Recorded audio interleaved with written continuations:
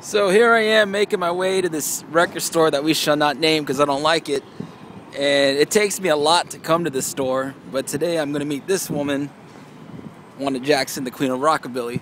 So hopefully the in-store goes good and I get my stuff signed. Move the guitar around. Drums and everything else.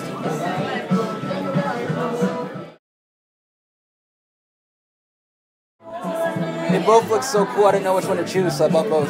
What do you mean? I like the way they look so much, I didn't know which one to bring, so I bought both. That's a good shot of it. Yeah.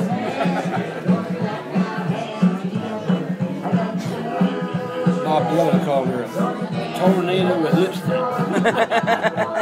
Yes, she is.